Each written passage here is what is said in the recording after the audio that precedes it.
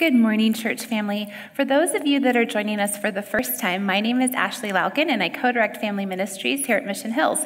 This is Sarah, and both of us have the joy of welcoming your children into the Sunday sermon. If you want to invite your children over, this is something special just for them. Hi, children, welcome. Each week we do a memory verse. Today's memory verse is Philippians 4:19. You can grab your Bibles and read it there or follow along on the screen. Philippians 4:19. And my God will supply every need of yours according to his riches in glory in Christ Jesus. And now our video, Elijah and the Widow. Hello friends, my name is Megan. And my name is Jessie. Megan, could you take me to the store? I'd be happy to, Jessie. What do you need at the store? Dog food.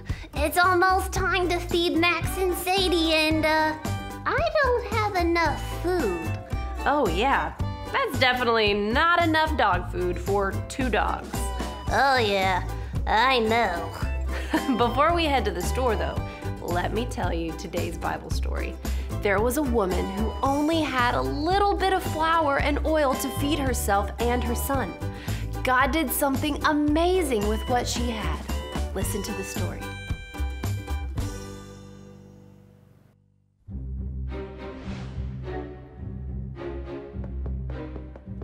Elijah was a prophet.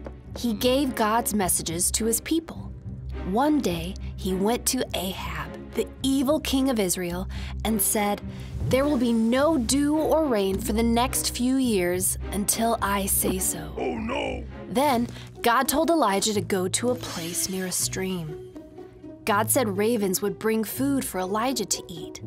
So Elijah obeyed God. The ravens brought him bread and meat, and Elijah drank water from the stream. When the stream dried up and there was no water, God told Elijah to go to a small village. God said a woman in the town would help Elijah. The woman was a widow. Her husband had died. So Elijah obeyed God. At the gate, Elijah saw the woman gathering wood. He said, "Please bring me some water so I can drink. Please bring me some bread too." The woman was sad. She and her son did not have enough food to eat. She told Elijah, "I don't have bread. I only have a little bit of flour and oil." She and her son were very hungry. "Do not be afraid," Elijah said. "Bring me a small loaf of bread. Then make bread for yourself and your son.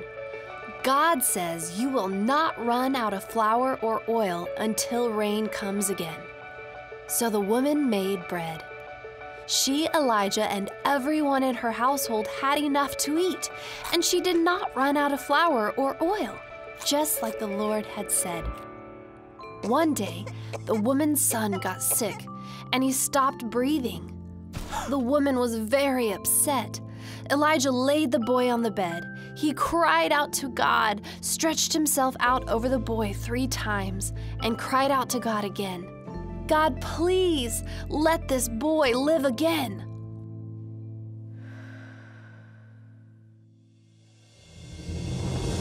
God listened to Elijah, and the boy came back to life. Elijah led the boy to his mother. She said to Elijah, "Now I know you are a man of God, and the words you say from God are true."